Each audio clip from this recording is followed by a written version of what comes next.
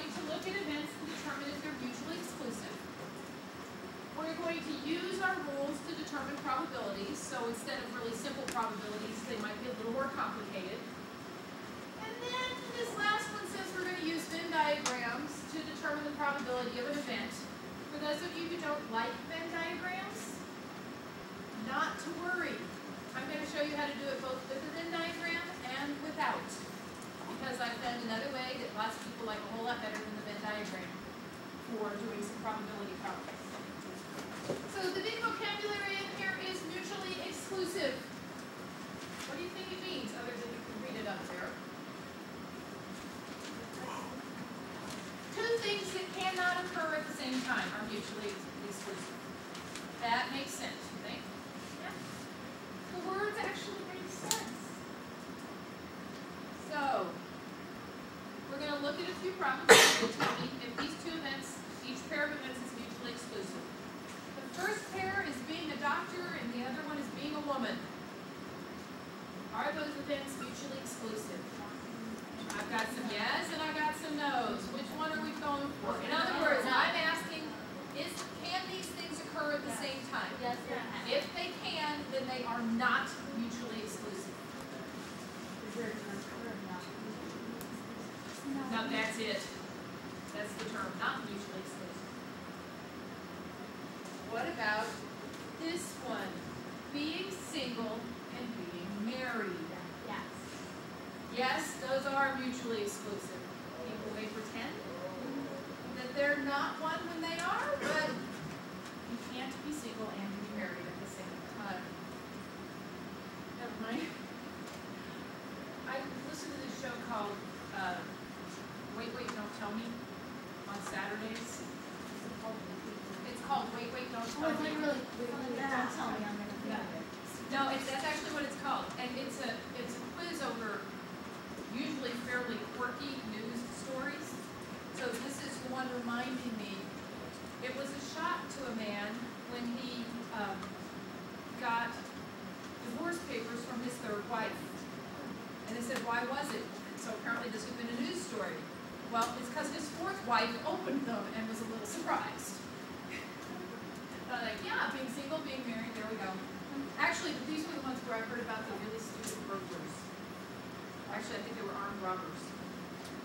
Don't remember what country it was in, like Thailand or something. They robbed an armored car. It had $1.3 million in it. They robbed it with a compact car. They could not fit even half the money in their getaway car. So they had to leave most of it. You think you planned that? Apparently they're still looking for them. But the fact that they robbed it with a car that wasn't even big enough for all the money. You don't think about this. Being a plumber, being a stamp collector, are those mutually exclusive? No? You can be both? Yeah, you can be a stamp collecting plumber. There's nothing to stop that. Now, I just want to remind several of you, back last month sometime, you remember it rained? How many of you remember being out in the rain while the sun was shining? Several of you. Keep that in mind when you do your homework. It can happen. Probability rules. Here's where things get a little dry. There are a bunch of probability rules, guys. Ready? Here they are. First one. The probability of getting the set that has nothing in it is 0. If there's nothing in the set, then we have no probability for it. 0 over the total thing. We ran into this, remember, when we were crossing our red Snapdragon with our white Snapdragon last Tuesday, was it? Last Tuesday, and I asked what's the probability of getting a red offspring. And you guys all went, there isn't one. Because we made our little table and they were all pink.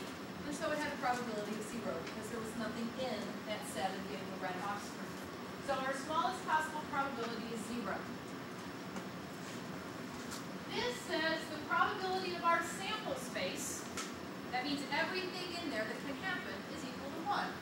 That should make sense because remember when we count probabilities, we count the number of things in the set we're talking about divided by the number of things in the sample space.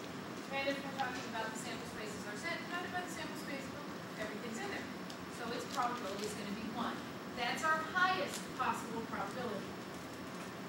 All other probabilities have to fall between 0 and 1. So this is the probability of just any old event. It's going to have a probability somewhere between 0 and 1. Should I move on? Has everyone got that written down? Okay. Our next rule. I told you this one got a little much. This is the probability of an event happening plus the probability of it not happening equals 1. Does that make sense? Well, if you think about the event as some part of our sample space, and not having that event is the rest of the sample space, then altogether that gets everything in our sample space, right? So its total probability should be 1. This is not the usual way that we use this.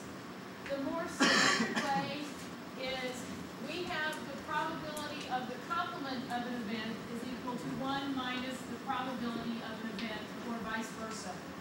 Probability of an event is equal to 1 minus the probability of the complement of the event.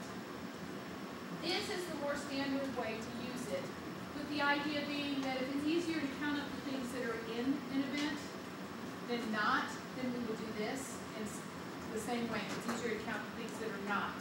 We're going to do some examples of those, even though we really don't have to. Now here's the long one, guys. Remember our cardinal number formula for the union of sets? Good, because you do know that's on test 2, which if you haven't taken it, you will be seeing later today. Remember, it's on that front page. The difference between this and that is all these p's in our cardinal number formula were n's. If you think about taking an equation and dividing all of them by the same thing, so for instance, the number of things in the sample space, then we end up with all these p's. So the probability of event E or event F happening is equal to the probability of event E plus the probability of event F minus the probability of event E and F happening at the same time. Now, your book has another formula related to this one, which I don't bother to give you, and here's why.